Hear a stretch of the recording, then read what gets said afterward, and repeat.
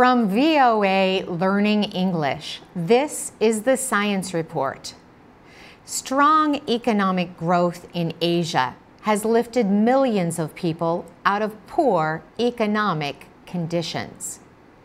But some environmental activists say it has also hurt the area's environment.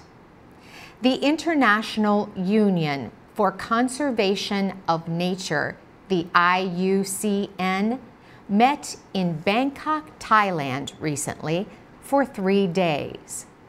The group urged Asian countries to work together to protect the environment.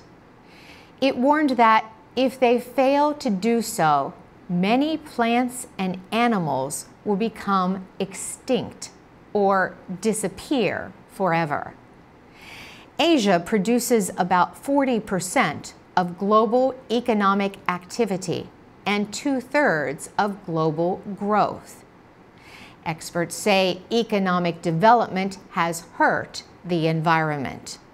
More than 1,400 plants and animals are critically endangered. About 95% of Southeast Asia's coral reefs are at risk. And wetlands that once covered tens of thousands of kilometers of shorelines are disappearing faster than anywhere else in the world. Zhang Xinsheng is president of the IUCN. He says Earth's ecosystems are stressed and governments need to limit losses. He says we need to change how we produce and consume things. In Bangkok, the group urged governments, businesses, and non-government groups to work together to help the environment. IUCN officials say 2015 is a turning point for Asia. Their Asia Regional Director, Aban Marker Kabraji, says an urgent effort is needed.